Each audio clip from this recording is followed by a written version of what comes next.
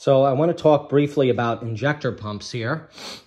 This was a question I had that I finally answered by disassembling this parts engine I have. This is a Perkins 4.203. It has a CAV DPA injector pump, which I've just removed. That's going to be available for sale.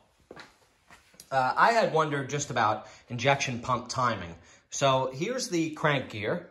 We have this idler here, another idler, and this would be the injection pump gear. Now, the injection pump gear stays timed by being locked in place if this cover was on. It can't come out of the gear set there. But if you look, it has a little alignment pin there, which you'll see aligns with the notch on the CAV DPA pump. So there shouldn't be a problem with alignment when you replace the pump. The only thing you should make note of is you should scribe a mark on this side, because you will have a way to retard or advance the timing.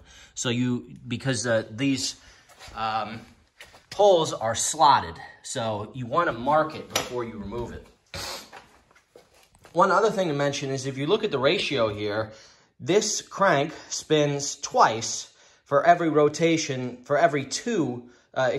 this crank spins twice for every one rotation of the injector pump.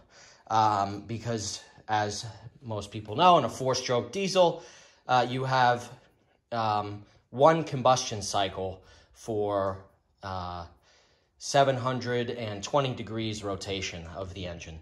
So hopefully that video helps somebody.